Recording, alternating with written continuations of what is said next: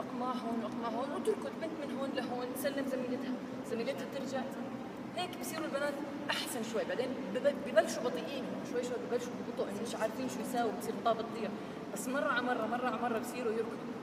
واهم شيء البنت بس تركض ما تطلع على الارض، لازم ترفع عينيها تطلع على اللي حواليها. اذا ضلت عم تركض عم تطلع على الارض ما رح تعرف وين زميلاتها اللي لعب لهم باص.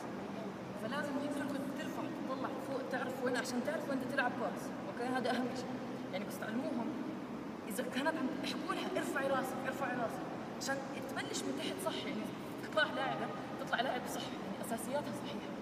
فهذا اهم شيء، انه كيف بدها تجري بالكره، اللي هو كيف تمرر الطابه لزميلتها، كيف تلعب لها باص.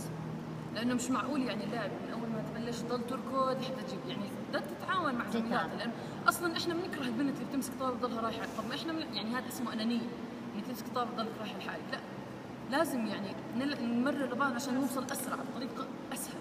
فهلا اسلم طريقه او احسن طريقه الكل بيعتمدها، يعني حتى احنا اللي قديش انه بنلعب اللي هو برضه بمشط القدم. لانه انت اذا لعبتيها بوز ممكن تروح هناك الطابه، ممكن تروح يعني ما بتروح بشكل مستقيم. هلا انت اذا بدك توصلي الطابه، اذا انت اصلا ما بتعرفي تلعبي باص ما رح نعرف نلعب. يعني انت ركضتي انا لعبت باص جبتي هون، طب كيف بدنا نكمل لعب؟ تصفي اللعبه على الفاضي، يعني بتصفي اللعبه ما لها داعي. فلازم نكون عارفين كيف نلعب الباص، زي ما حكينا من المشط داخل القدم وتروح مستقيم. يعني مثلا انا بوقف هون بدي اشوتها مثلا اجيبها على هذاك الشيء من جوا، طالما لعبتها من جوا اما اذا ضربتها بوز اذا ضربتها بوز رح تروح هناك رح تطلع لفوق. فكثير بنات بيستخدموا البوز. بدنا نعودهم شوي انه من جوا يضلهم متذكرين من جوا. نقموا هون نقسم البنات مجموعتين، المجموعه اللي هون تلعب باص مثلا وهي واقفه وبترجع لورا، تطلع زميلتها بتلعب هيك. نعودهم يلعبوا من جوا، لانه اذا من برا ما رح يوصلوا ابدا. فهذا اهم شيء. كنبلش باساسيات، يعني انه كيف يركضوا وكيف يلعبوا باص. بعدين بنركض لفه ثانيه حوالين الملعب بس هيك او لقدام عشان نحمي اجرينا شوي. بعدين الاطاله زي ما حكينا، مثلا توقفي تعملي ستريتشنج عشان الاصابه، لانه لعبه القدم كثير بصير في اصابات. يعني انا مثلا انا ياما اكلت اصابات، ياما اجري انكسرت، ياما كلها. او خصوصا البنات اللي حيبلشوا جديد لما يروحوا ويناموا رح يصيبهم شد عضلي كثير، او رح يجوا يقولوا لكم هاي ضربتنا غلط، هاي ابصر شو ما كسرتنا، هاي ما عرفت تدربنا. فاهم شيء لازم الاجرين تحميهم صح. لازم لما ينزلوا يلعبوا يكونوا، لانه زي ما حكيت البنات عندنا كثير فوفيات، ما بيركضوا شوي منهم تعبانين.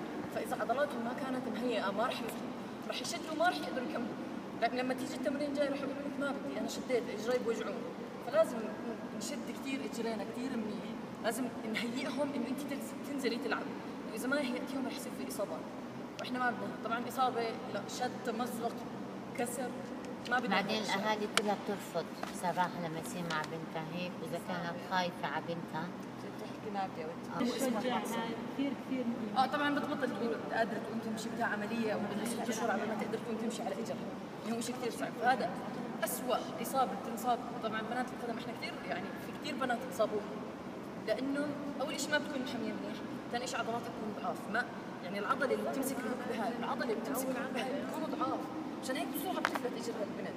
فلازم نهيئهم اول شيء، لازم نهيئ الاجرين احسن شيء.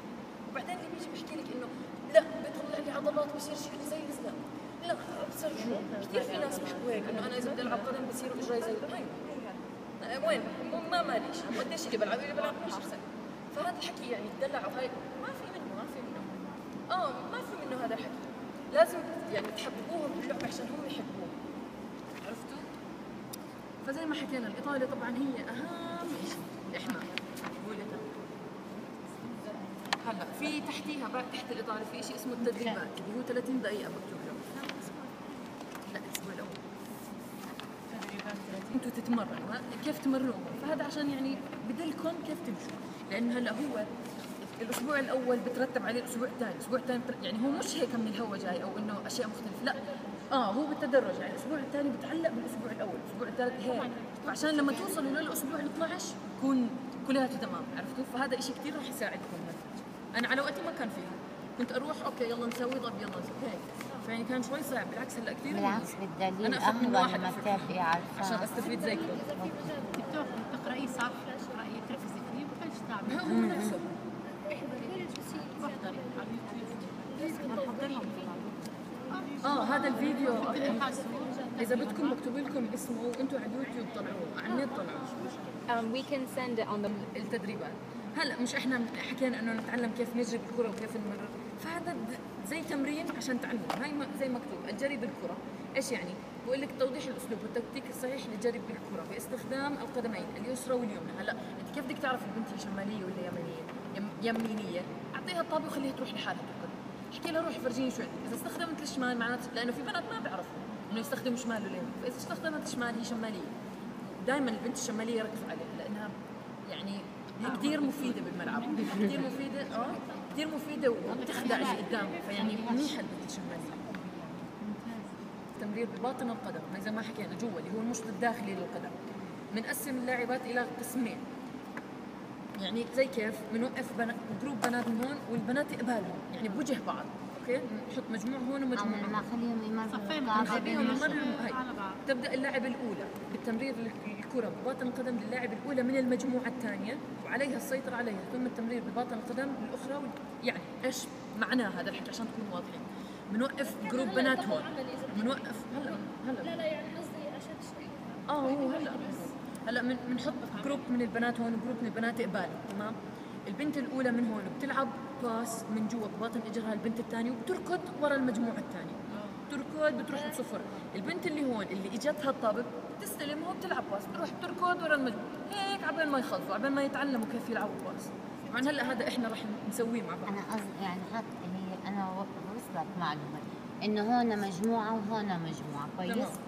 المجموعه هاي انا رميت لها الباس هون، رح تيجي هاي البنت ترجع وبتيجي ترميها لهون بدها تروح لهذيك. تمام صح. فهمت انه انا فكرت انه مثلا نقسمهم الطالبات قبال بعض. بعض. لا قصدها هي لا مجموعتين. ما هي مش بنت قبال بنت، مش مجموعتين. انا احنا مجموعتين عشان لما تيجي تلعب تلاقي بنت قدامها تلعب. المهم انها كمان بتاخذ كمان عمليه ايجابيه. بتركض، ايوه بتروح بتركض للجهه الثانيه. صح. هلا بعد ما نخلص هذه التمرينات اللي هي بتكون عباره عن ساعه، رح يكون في لعب اللي هو جيم زي ما كلياتنا بنعرف. طبعا بكيفوا مع الجيم 45 دقيقه.